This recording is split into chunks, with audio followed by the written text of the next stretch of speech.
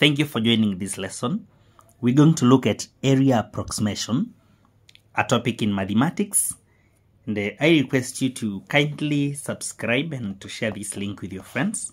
We're going to look at area approximation, and the first method to be considered, this case, is what we call the trapezoidal rule, or the trapezium method.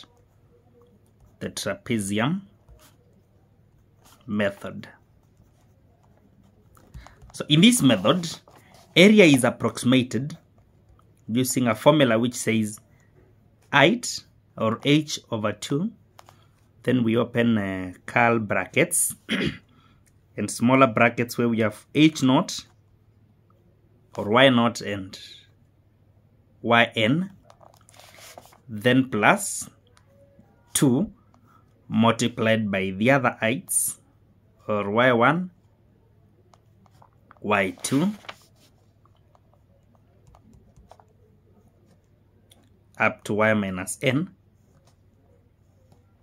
Then we close the curl brackets. So this is the general formula we use in the calculation of area, or the approximation of area, using trapezoidal rule. In this formula, h is the uniform length of the trapezia. In case you take area under a curve and you break it into several trapezia, then you find all the trapezia have a common height or common length, and we give it h. So now y0 is the first height of the first trapezia. Then we have yn, which is the last height of the last trapezia.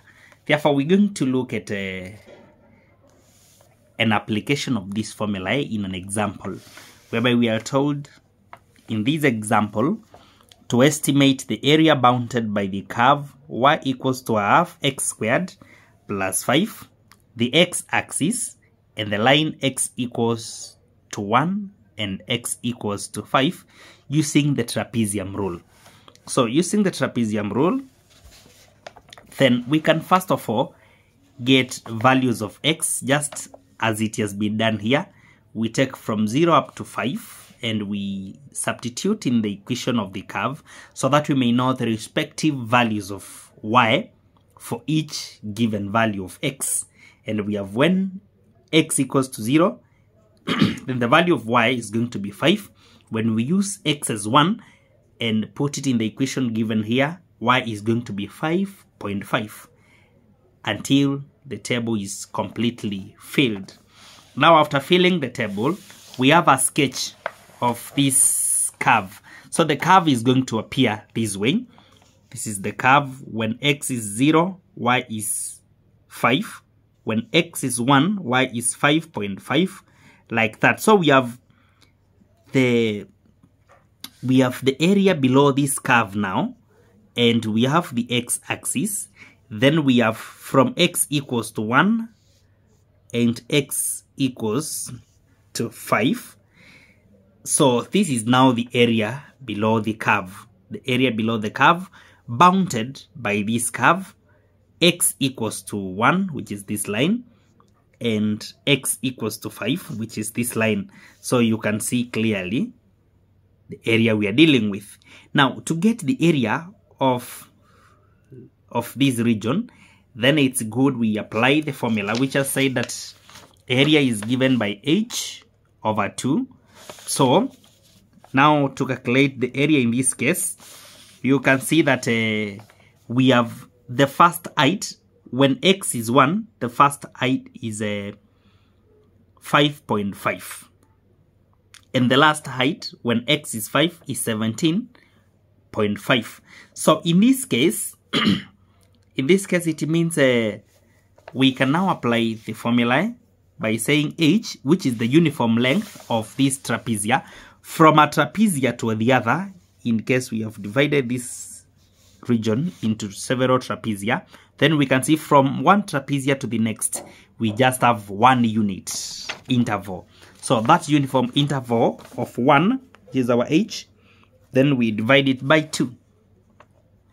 Then we open the curl brackets and we have smaller brackets where the first y is 5.5 because it is from when x equals to 1. Then when x equals to 1, what is y? Y is 5.5 plus the last value of y, and that should be when x equals to 5, and that will be 17.5. Let me confirm. Yeah, 17.5. Now we add 2 and we open brackets again. We add all the other values of x in between, the values of y in between the first value and the last value, and we're going to have 7 plus the next value is 9.5 and the other one is 13. 9.5, and finally we got 13. So now we can use the calc here to compute the values with 5.5 and 17.5. We get 23. So we have half multiplied by 23, then plus we have 7 plus 9.5 plus 13. Then these ones are being multiplied by 2. They give us 59. 59. So when we compute these, you realize we're going to get half multiplied by 82. And this will give us exactly 41 square units. 41 square units. So this is the value of the area below the given curve, which is this one, bounded by the lines y equals or x equals to 5, which is here, x equals to 1, and the x axis. Remember to subscribe to this channel and to also share this link with your friends. In the next video, I'll be teaching area approximation using the mid-ordinate rule. Thank you for following. Subscribe and share.